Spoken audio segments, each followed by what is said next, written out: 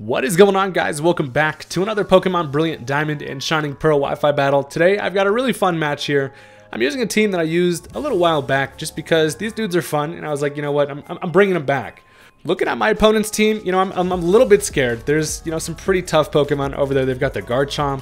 There's mons like the Milotic, Arcanine. Slacking is always a force to be reckoned with. It's really hard to switch into. But overall, it's looking like it's going to be a pretty good matchup here. As always, if you guys could leave a like on the video, it really helps out the channel, and I do appreciate all you guys' support. Also, before we hop into the match here, I want to let you guys know I did actually forget to press start recording for like the first few turns of this match. But, you know, again, I've said this before, luckily we have technology, so let's just jump into it. So I'm going to go ahead and lead off with everybody's favorite Satan Cotton Balls, the the Jump Bluff here, as they end up leading off with Bronzong. This allows me to get a nice little sleep powder, and then I'm like, you know what, I'm going to switch the hell out of here. I decide to go into Wheezing. It's a good opportunity for me to kind of set up some poison spikes here, as they don't have any poison types or hazard control. Then this allows me to hit it with a flamethrower. It actually ends up waking up, goes for a reflect, and then decides to switch into Milotic on the incoming flamethrower. I decide to stay in and go for a Sludge Bomb, get some nice damage off on this thing as it fires back a Scald in return. I'm then going to end up switching back into Jump Bluff on the incoming Scald. He absolutely eats that up, and then I go for an Energy Ball, really expecting a kill, but it lives with literally 1 HP and then hits me with an Ice Beam, and that right there is a dead-ass Jump Bluff. Luckily, the Milotic does die to the poison damage, and then we have an empty battlefield as I decide to go into Persian. Now, this is a Choice Specs Persian. I decided to go for the switcheroo. I'm like, hey, yo, hold this for me real quick, player. Because I expect him to go for the Swords Dance, as it actually does, so I get the prediction correct. And boom, we are back in HD. So I've successfully gone with the switcheroo, got this this Garchomp here with the Choice Specs, which is amazing. I honestly really love using this Persian. It's always a good time. But now that I've got this fella wearing my glasses looking stylish, I'm expecting a switch, and I kind of expect the Bronzong to come in here. I decided to go into the Tooth Fairy here because I figure it'd be a pretty decent mon to set up on. But they actually end up going Luxray, which is not ideal. But at least I got that Garchomp with the Choice Specs, because now it's a lot easier to play around a Garchomp that doesn't have access to that Swords Dance, and I can kind of just really play around it a lot easier. So Luxray comes in, he's looking a little pointy, so I'm scared and intimidated, but Tooth Fairy's like, you know what, I'm not even that scared, although you might have, I can't really hurt you, so I'm actually going to end up switching out the Mawile, as I really have nothing to do to a damn Luxray. But shout out to this dude for using Luxray. We love to see the representation. But I do have a Steelix on my squad, and even if he does have the elemental fight fangs or whatever, I can take that easily, as this fella is an absolute unit. You see the size of my gold chain? Am I here flexing? Super bulky, as it does end up going for that Fire Fang. So, you know, it does a little bit of a chunk, but it's really not too big of a deal. And I'm actually kind of seeing a little bit of an opening here with the Steelix against their team. If I can successfully get some curses up, I know that I can take pretty much an attack from everything, as the Reflect does wear off there. This is also a good time for me to set up my Stealth Rock. I would like to get the hazards up. They have mons like the Arcanine, things you just don't want to switch into Stealth Rock and just kind of help me, you know, punish some switches a little bit, as they end up going back into the Bronzong. And this kind of tells me that they really want that Reflect up, especially against a physical attacker like Steelix. But honestly, it's really not the end of the world, because this is kind of nice for me to be able to freely set up my curses. So I decided it's time to just bust out the Sailor Mouth and just start cursing up a storm over here. The main reason I'm able to do this is mostly because I was able to take care of that Milotic early, which kind of just opens the door for Steelix here. So they do set up another Reflect, and I'm actually not sure if this thing is Light Clay. I assume it is if it's a dual screens Bronzong, but I get that clean +1 attack and +1 defense. Not like my dude needs the defense, but if I can get a couple of those, I know for sure I can take an Earthquake from the Garchomp, and then potentially even knock it out with a Gyro Ball, regardless of the Reflect. So they're going to end up switching out here. They decide to go right into the Garchomp. They're like, all right, I got to get this dude in here quick. He really wants to show off these nice little Choice Specs he's got. How cool would it be if Pokemon actually showed the items that they were holding? It would be kind of fun. But I go for another curse on the switch, and now I'm sitting at a nice +2, a nice comfortable +2 over here. The good news is I know at this point I can easily take an Earthquake from this Garchomp, plus it does not have the ability to bust out his swords because of my Choice Specs. So at full health, I'm thinking I'm honestly probably going to take like 30% from an Earthquake from this thing. And I'm like, you know what? I'm getting greedy out here, boy. I'm gold. I don't give a shit. I'm going for another curse.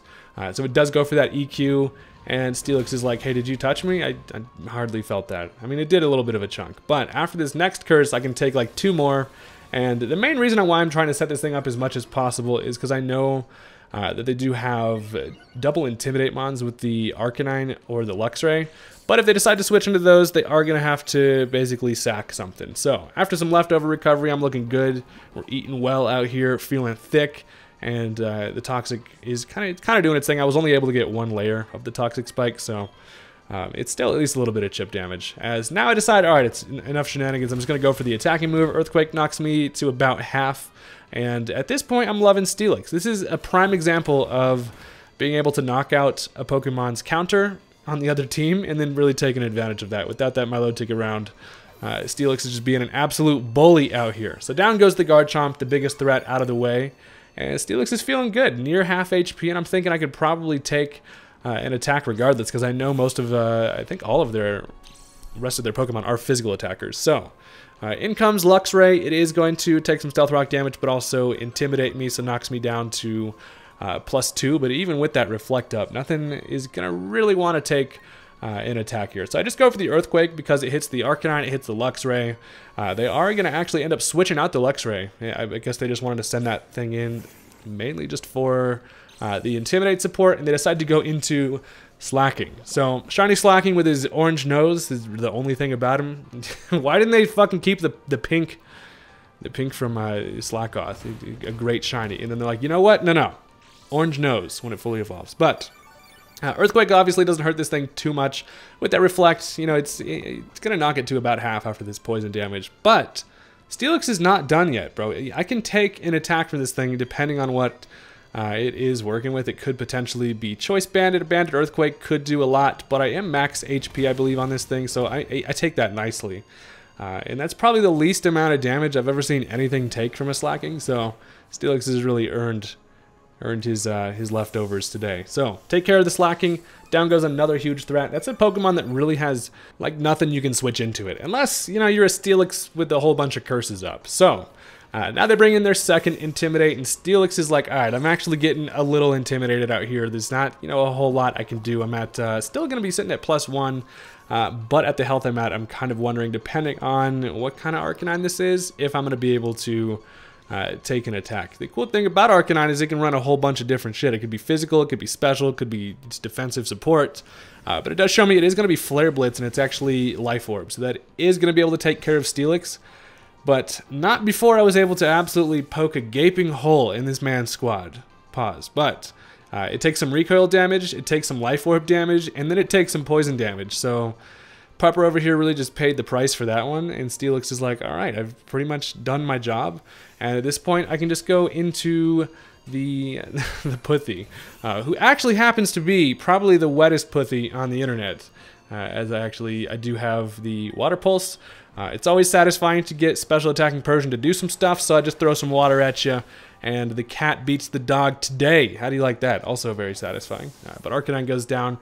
Pretty large threat out of the way, but with Stealth Rock and Poison and Recoil, it wasn't going to hang around for too much longer anyway. But now I'm actually excited to see if I can get Persian to work his magic here. So in comes the Luxray, and Persian's like, how many times do I got to teach y'all this lesson? You do not fuck with Persian. I keep bringing this thing back.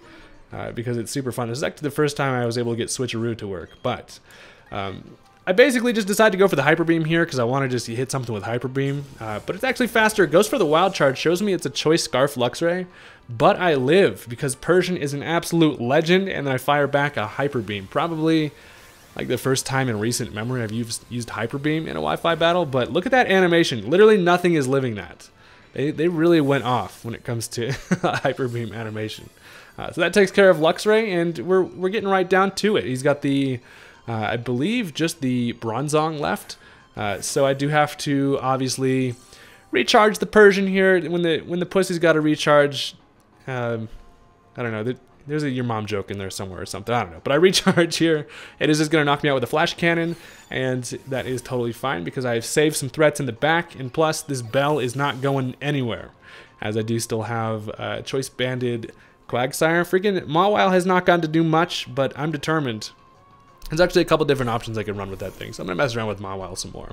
But I decided to go into Quagsire. Now this is going to be my choice banded Quagsire that I've been using a little bit lately. I go for the Waterfall, and this thing's probably defensive, but also, like, you can't touch Quagsire. Also, I still need to give a nickname to this damn Quagsire. For some reason, the nickname didn't work. I tried to, I don't know. But Flash Cannon does not even scratch me, and one more Waterfall is going to do the trick. So I thought that was a pretty interesting battle, regardless of forgetting to click recording like halfway through it. I mean, not even halfway, but I was like, you know what, I'm still uploading it. Fuck it. Let me know what you guys thought. As always, I do appreciate you guys very much. Leave a comment on the video. Potentially let me know what kind of sets, if there's any Pokemon in specific you'd like to see me use, because I will probably get around to it. All right, peace out.